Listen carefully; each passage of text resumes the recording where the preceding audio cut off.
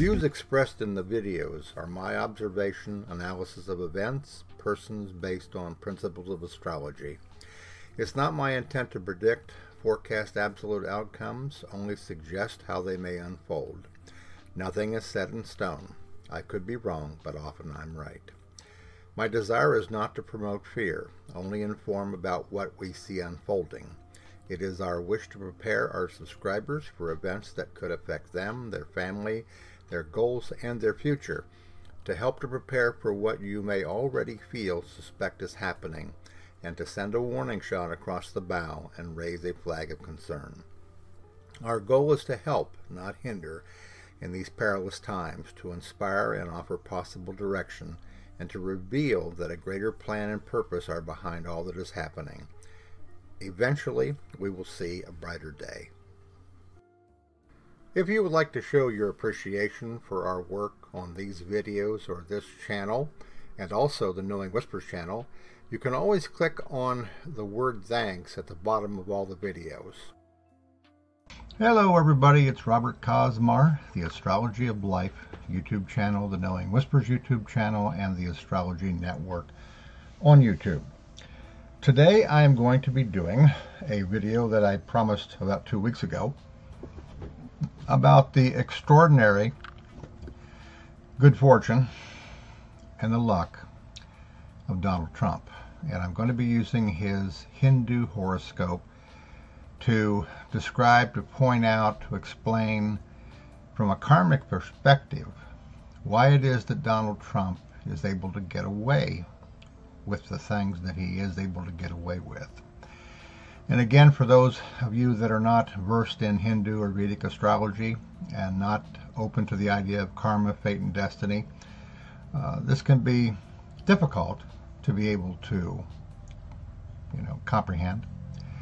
But I ask you to be patient and to follow me along the process here. I won't go deeply in depth to try to explain to you the process of a Vedic horoscope, but I'll be pointing some things out that are obvious to me and to those of you that understand Hindu astrology, the significance of his chart in terms of what we know and what we see about his life. Okay? And again, going back to the thought I mentioned here a little bit ago about karma, fate, and destiny, I know that most people don't see life that way, and that's probably why in the West, Westerners kind of shy away for the most part in Hindu astrology. They don't want to deal with that particular perspective on life. But I encourage you in your spiritual search, if you're into astrology, that you take some time and you take a look at Hindu astrology. It's going to open up a whole different world and a whole different perspective about astrology and about life. And it may answer some questions for you that you have been wanting to know your entire life. And of course, in any situation in learning, there are periods and stuff where you go through, self-doubt, you go through periods of questioning, and you're investigating yourself astrologically. There are times when you feel pain because you realize some things that up until that point in time you haven't investigated or you haven't looked at. The true purpose of astrology is to help you to evolve, to help you to understand your karma in terms of the Hindu version of astrology, and in the Western astrology is to help you to understand the psychological and spiritual growth that is manifested in the events that you have happened to you in your life. Okay, now, what is it about Donald Trump's horoscope that makes it so exceptional? And it really is an exceptional horoscope. Okay, even though, like you, I do not have any great deal of affection for Donald Trump. I think he's extremely abrasive, and this is seen right here. In his Vedic Hindu horoscope, Mars is really tightly conjunct his ascendant. And of course, in Hindu astrology, the ascendant and the moon are the two most important placements in the horoscope. All right. This type of situation here, with Mars being almost 4 degrees of Leo and the ascendant about 7 degrees Leo, indicates that you're going to have a person who is extremely egotistical, narcissistic, aggressive, rude, foul. Okay? Again, if you don't know that much about Hindu, it may be kind of hard to wrap your brain around that, but if you do, you understand how significant this is in revealing the type of individual that we see. Okay?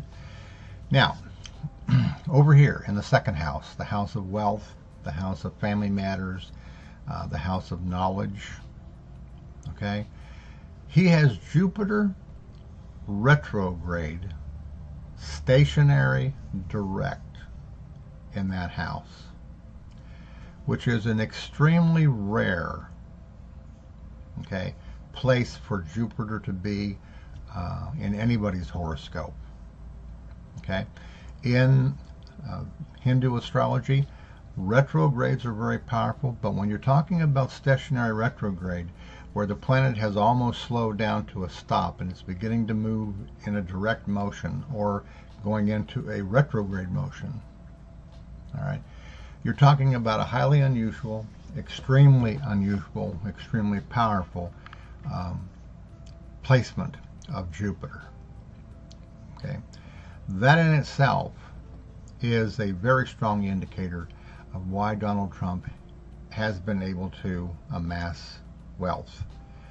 In some ways, why he was born into a family that wealth was the foundation upon which he entered in.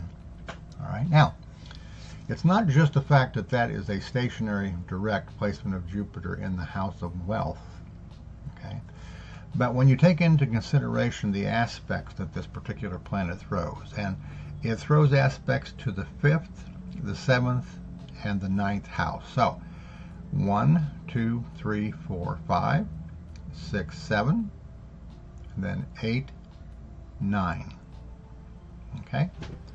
5, 7, and 9. The aspects in Hindu astrology are different than the ones that you probably have learned if you're studying Western astrology. But here's the thing that you have to understand. This is such a rare thing, you know, and I knew that it was stationary.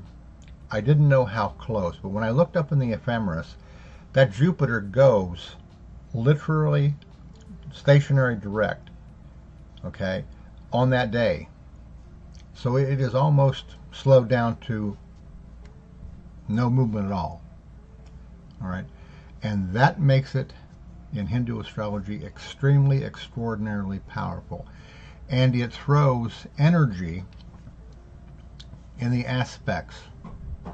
So we have the first, or I'm sorry, from this particular house, the second house, we go 1, 2, 3, 4, and 5. Now, here's where it gets to be interesting, because everybody is wondering about Donald Trump's health. You know, he has bad eating habits. You know, they wonder and they worry about whether or not he's going to be prosecuted. Okay? This that I'm going to show you right here is an indication of why he has managed to stay above the law. It doesn't mean that he could not be prosecuted, but it does say something about his ability to evade. All right, and there's another aspect here that we'll talk about a little bit, okay, because it also shows his extreme wealth. Okay, going back to the 6th house, this is the house of enemies. It's the house of litigation. Okay, it's the house of health. And again, I'm going to reference back to this very powerful Jupiter here. Okay, this Jupiter in his horoscope, in some way, shape, or form, is like a get-home-free card in certain areas of his life. Obviously, one of them has to do with wealth. Okay, now, all planets in Hindu astrology aspect the house that is directly opposite their placement. So, Jupiter also is throwing an aspect to the 8th house in his Hindu chart. This is the house of essentially unearned income. You know, it's not only just taxes and insurance and things like that, but it's money that you attract, money that is given to you through donations and stuff. You wonder why it is that Donald Trump seems to get large amounts of money donated to him when he behaves and acts the way that he does, when people know the way that he is. All right. Well, this is the reason, and the reason is not just because of the fact that Jupiter aspects that 8th house, but it aspects the house that it rules that sign. Pisces is the sign on his 8th house.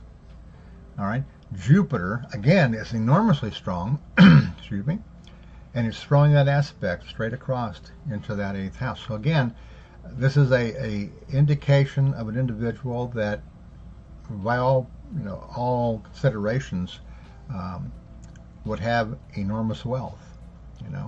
There are other aspects that affect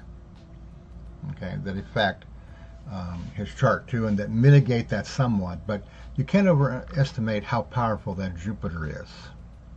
Okay, one of the things that also reveals itself in the sense of what he has had to go through, loss of money, situations where he's been sued by, you name it, everybody on the planet. Okay, Saturn up here, which is in the sign of its detriment, Cancer. Okay, it aspects the house that is directly opposite it. Okay, but it also aspects the 3rd, the 7th, and the 10th. And lo and behold, 1, 2, 3.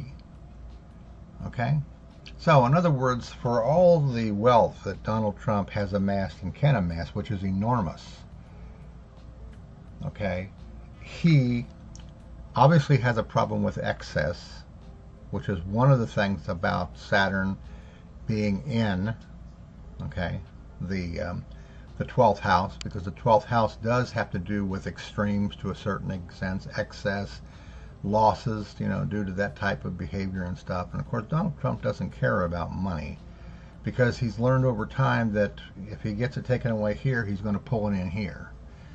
Okay, that is a power that has been given to Donald Trump as a tool of the universe at this particular time to bring about the karmic changes that we see going on in the world. Okay, now, you might say, well, if this Saturn opposes the 10th house of health and enemies, okay, doesn't that mean that Donald Trump could or would be possibly incarcerated? Saturn's in the 12th house. Okay, you could say that, and you could possibly, bring about some, indications of that potential. However, looky here, Saturn, okay, which aspects the 3rd, the 7th, and the 10th house. Also, this is the 7th house, and the 6th house, and the 6th house is Capricorn, the sign that Saturn rules. And again, the way that Hindu astrology works is that you have to be able to blend all of these little things, these important things. Is the planet close to being exalted? Is it in its own sign? Is it a malefic planet? Is it a benefic planet? Okay, all of these things are what the Hindu astrologer considers when they are trying to describe what is happening and what is the likelihood or the severity of what is happening, or how great is it what is happening. Okay, excuse me. And again, all of this is reflecting the reality of what we see. Okay, and for those of you that doubt karma, fate, and destiny, I'll leave it up to you to decide for yourself about that. But if you take and learn a little bit about Hindu astrology and you compare it to your Western horoscope, you're going to find out some amazing things that you probably wondered about and suspected, okay, But now you have concrete evidence astrologically that this is, okay, a part of something that goes beyond chance. Okay, we are in the world very limited by our beliefs and by our attitudes and our understanding of life. We're kind of, in some ways, egotistically proud. We think that our views and our beliefs are the only possible view and belief of life that there is. But if you give yourself the chance to open up and to study not only these two different systems of astrology, but more importantly, study your own inner life. Know thyself, okay? And then relate those experiences to what you see here. You're going to broaden your understanding of the nature of reality, and it's kind of going to explode like an atomic bomb. And you're going to realize that life is not so simple as you were led to believe, that it is quite profoundly deep, and that there is an order to it. Okay? But even in that order, so to speak, which is kind of what astrology is a way of ordering the evolution of karma, okay? It's not the whole truth. Okay, life is far more complex than even just Hindu and Western astrology.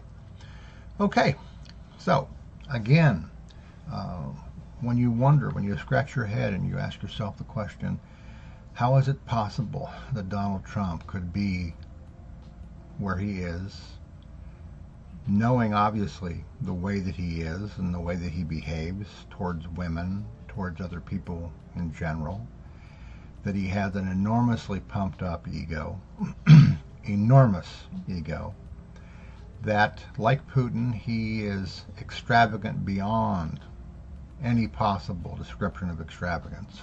Okay? It's because of the fact that this is the cards that he was dealt when he was born.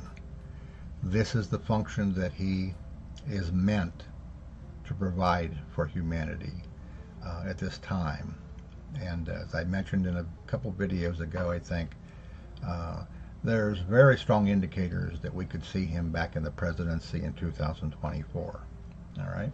You'll notice over here, this is the DASA system, which is similar to the progressions in Western astrology. He's been in his Jupiter DASA for quite some time. And again, knowing how powerful and strong this Jupiter is, this perfectly explains why he, in a sense, although this Saturn is driving him a little bit crazy, losing the election and other things, he essentially is untouchable. And sometimes I feel with Donald Trump that he knows he's untouchable. Okay? He may also be aware of the fact that he's got a certain period of time to accomplish all the things that he wants to do. But as hard as it is for most people to understand, and I'll use the example of serial killers or other people like Hitler and like Stalin and stuff, there are people who do not possess the empathy, the compassion, and the selflessness that other people possess. And they are only driven by an out-of-control ego that craves more. That's the thing to understand about the ego. The problem is not that the ego is bad. The problem is that the ego is insatiable in terms of its desire. And once you accomplish one thing, it wants more, and it wants more, and it wants more. And this is why you see Donald Trump's behavior as it escalated through his presidency. Revenge, and that type of thing. Okay, well, I hope this gives you some more perspective on Donald Trump and explains a little bit more about his karmic indicators and how that's going to impact and affect us. And for those of you that joined me Saturday from 10 to 11 in the morning for our monthly Astrology of Life live stream, I want to thank you for being there. It was a pleasure to share with you the differences between Western and Hindu astrology. And again, we do that once a month on the first Saturday of every month. We have a live stream. We talk about world events and astrology and things of that nature. Okay? Our next live stream will be the third Sunday of the month, okay? And that's the Knowing Whispers live stream channel, where we talk about ways in which you can help yourself in these times to be able to recognize what it is that you need to do to feel more secure within yourself, and to gain more self-knowledge, and to fulfill your purpose in this world. Okay. From the love of my life, CJ, my spiritual partner, and from our super dog, Toby, I want to thank you, those of you that are subscribers, those of you that have become members, those of you that are donators on a monthly basis. All of you are appreciated, and we look forward to being of service to you in these very troubling times. Thank you again.